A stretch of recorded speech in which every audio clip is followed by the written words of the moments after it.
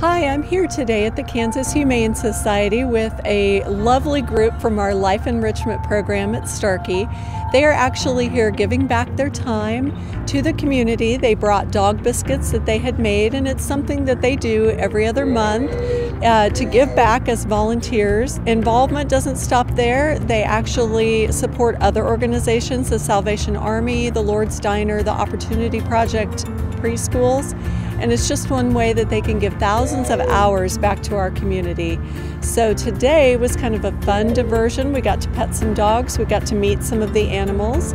If you would like to find out more about Starkey and about our Life Enrichment program, please visit starkey.org or come anytime for a tour. We would love to have you.